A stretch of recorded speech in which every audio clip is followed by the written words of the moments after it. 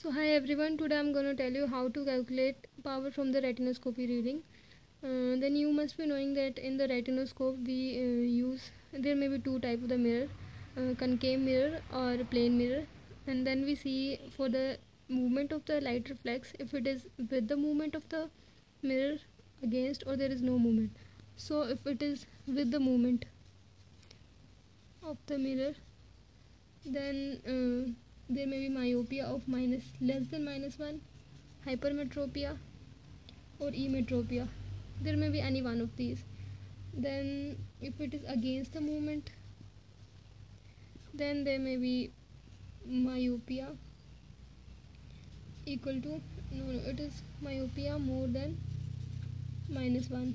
And if it is there is no movement, then there may be myopia of equal to -1 power.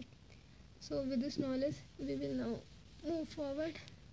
So if there is for example, we have got the reading like -3 here, -4 here. For example, this is 90-degree axis, this is 180-degree axis, but this reading is uncorrected retinoscopy reading. So we will have to use correction factor.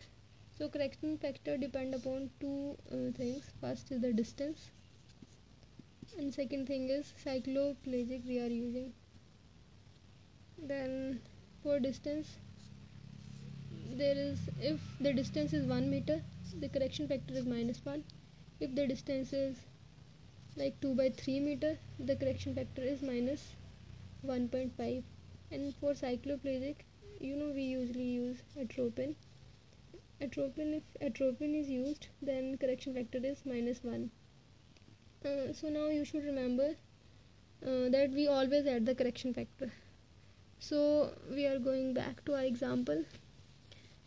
For example, if it is done at the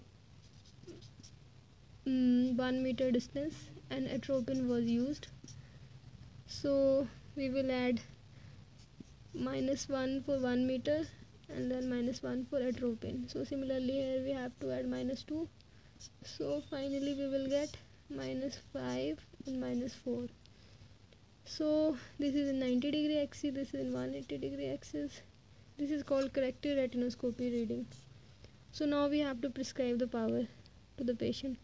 So here we can, so you should know that for the spherical lens there is power in the both axes, in the 90-degree as well as in the 180-degree.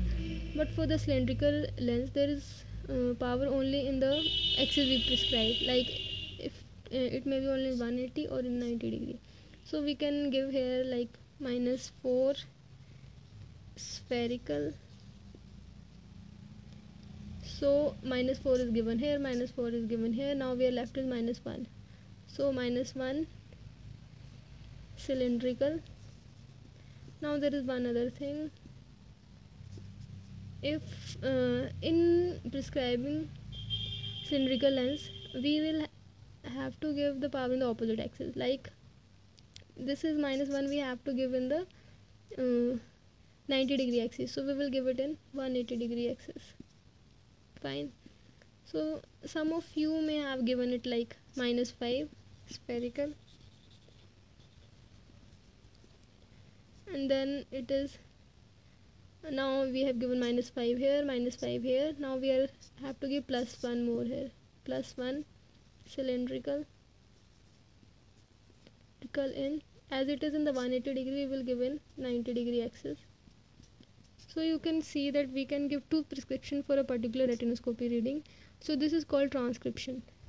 So there is a shortcut for it, like if we are given one, we can calculate the other one. Like if it is -4, we have to have the algebraic sum of the two. Like if it is -4 and -1 is -5, and then for cylindrical we will change the -1, the sign of the sign and the axis. Like it is -1, it is +1, that is 180-degree, 90-degree. So that's all guys, thank you very much, bye.